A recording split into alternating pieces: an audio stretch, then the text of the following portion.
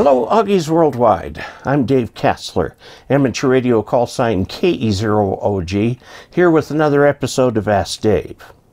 Today's question comes as a comment to a post on YouTube, and it's in reference to a video on the ham radio 40-meter dipole, your first dipole.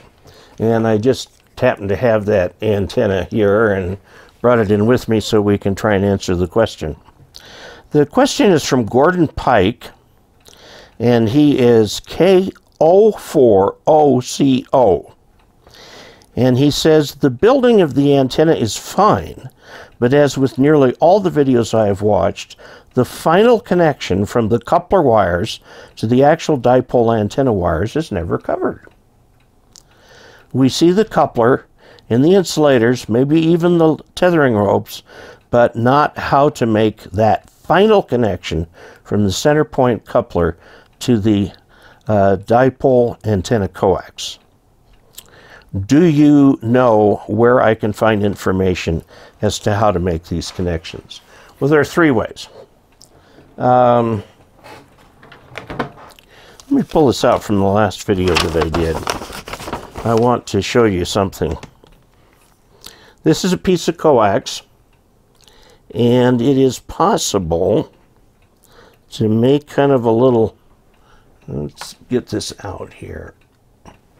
It is possible to push these wires back, and they've gotten a little bit torn here, but fix it so that you have this wire over this way and the other wire this way.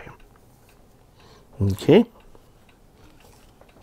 so let's draw the two wires. Here's a wire going this way, here's a wire going this way, and you strip this, okay, and then you solder this to this, and you solder this to this.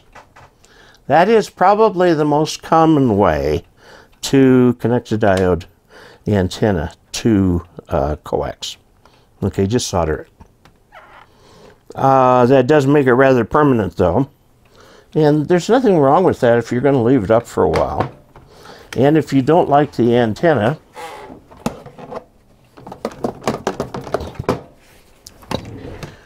that's fine if you're going to leave it up for a while. And if you don't like the antenna, you can always just cut the coax right there and you lose a couple inches of coax. And that's no problem.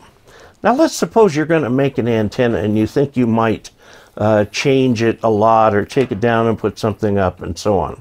That's what happened when I did the 40-meter dipole that is in the video that he commented about. This is the center of that dipole. Let's take a little closer look at it here. Okay, here goes out one side of the dipole, here goes out the other. The wire is simply, this is insulated THHN wire, through the insulator like that, and then two pieces come out like that, you see. And then you take an SO239 connector, which you can see right there, and you solder the center to the center, and then one of the sides to one of the sides. Now obviously this is unbalanced, and the antenna itself is balanced. So you've got unbalanced to balanced right there. And that can, under some circumstances, cause problems. I've never really had trouble with that. Some people have. So this connector right here is probably be gotten from less than $5. You might even get 2 or 3 for $5. There are many, many different quality connectors. I'd stick to Amphenol or Belden or somebody like that. One of the problems is that this white material right here is a plastic, And if you put too much heat down here, it will actually melt that plastic. And we don't want that to happen. That's a poor quality connector when that happens. So I've got center terminal to one side of the dipole, and I've got the outside, the sleeve, if you will, connected to this other side over here. Okay? Now, if you want, you can put this up, if I can get it to stand in the right direction. Okay, and then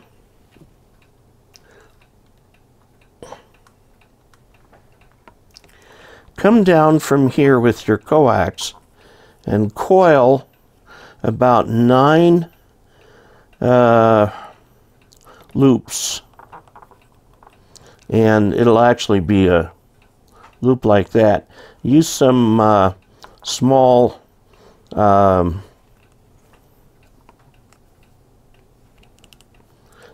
tie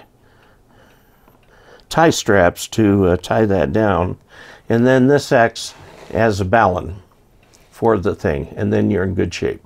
Or you can put a real ballon, a store-bought ballon if you want. A lot of the store-bought ballons look like this. They've got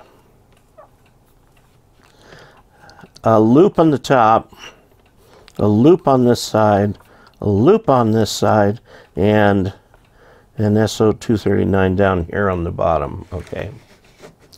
And this is for hanging, like hanging in a tree. This goes to one element of the dipole. This goes to the other element of the dipole. And this is where your coax connects down here. And this is a full-blown ballon. Okay. Now, these are big. They're big connectors. So you need, if you've ever done any plumbing type electrical work, you need a torch like that. Do not use industrial grade, plumbing grade acid flux solder. Use rosin core solder. Otherwise, you're going to get a connection that's going to go bad. And pretty quickly too. So get that thing hot just enough that if you, as soon as you tap it with some solder flows, and keep it still after that, and you're done. You don't need much, okay? You do that on either side, and then you've got the ballon. This kind right here that I have with the SO239 is probably the most common that you will see. The other common one that you will see is just directly soldering the coax to the antenna, and they both work. And I know I'll put the caveat in here that they should have a ballon, but frankly, I've not had good luck with ballons and dipoles. So I realize that best practice is to have a ballon in there. That's one case where I sort of carelessly disregard best practices. Okay, I hope that answers the question. There you have multiple ways that you can connect to that antenna. You've seen the way that I like, and I've shown you a couple others.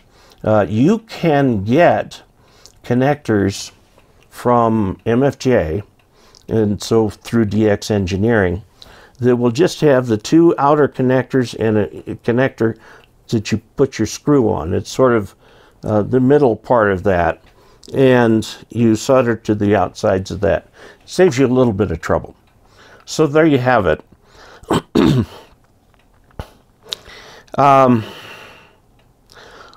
Please help feed the algorithm on YouTube by subscribing and clicking like and leaving a comment. And if you would like to help this channel financially, you certainly can by going to dcasler.com/reference. That's how I pay my assistant and other things like that. So thank you very much for being with me today, and until we next meet, 73.